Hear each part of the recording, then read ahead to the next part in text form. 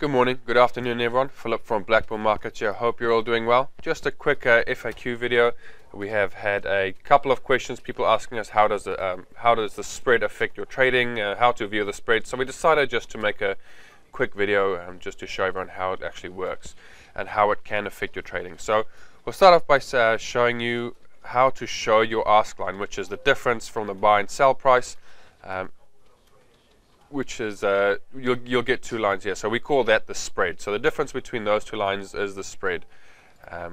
So we'll quickly show you. So to show it, go on properties, or you can press F8 on your keyboard.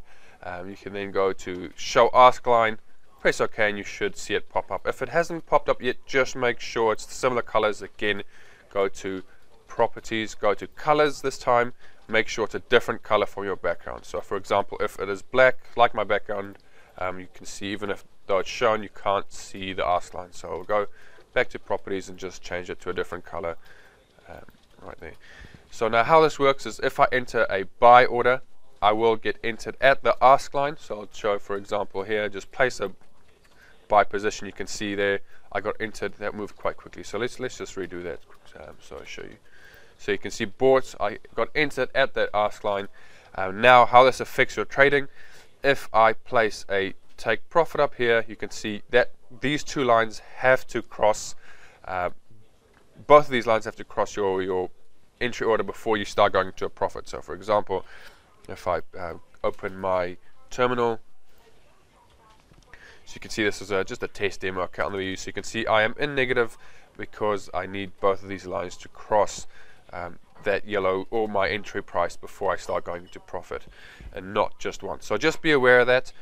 Now when you place this trade and you have a stop loss at the bottom, you will get entered out at actual market price, and it's similar if you get say for your take profit, you'll get exited at your actual market price and not that order, so not the ask line. So we'll close this trade and show you how it works on a selling position. So it's pretty much the exact same, but the exact opposite actually. So we'll place a sell order, and you can see right here we got to enter it at the actual price of the market.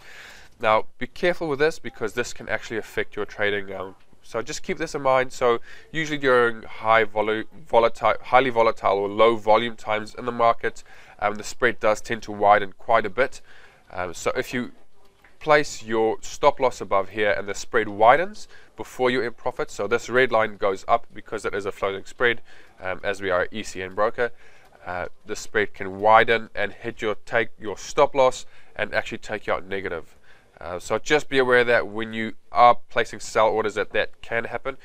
Now when you place a take profit as well, you would have to wait for both these lines, so you have to wait for the ask line to cross your take profit before you actually get taken out. So just to show you, I can actually put this inside of the spread. If it just comes down a bit, you'll see that I will get taken out at, just wait for it to come down.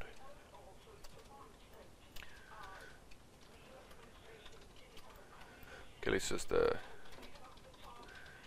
it's taking its time. Okay, we'll see if this market comes down so you guys can see the example. I'll put it on this line. You can see it hasn't actually taken me out. So I mean, as you can see, it's not really coming down at the moment, but so when that, there we go. So you can see I'm still in the trade even though my take profit has been crossed by the actual market price. So I have to wait for this ask line to cross my take profit before I'm in target, so before my trade is closed. So this can also affect your trading.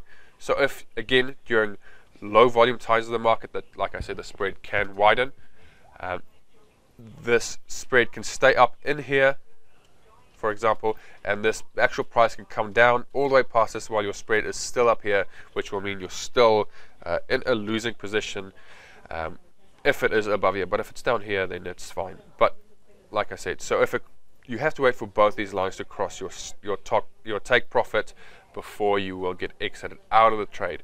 So I hope that does make sense. If it's still a bit unclear, feel free to let us know. Our contact details will be provided down below in the description of the video. If you want, you can just contact us via live chat. Just go to our website, blackbullmarkets.com, click on the little green button that says live chat, and our support team will be more than happy to help you. If you want to contact us via email, please do so. You can email us at support@blackbullmarkets.com, and we will get back to you as soon as possible. Alright everyone, well thank you very much for watching. Hope you enjoyed the video. Do give us that thumbs up if you did like it, and let us know below in the comments what you think of the video. And from everyone here at BlackBull Markets, safe trading.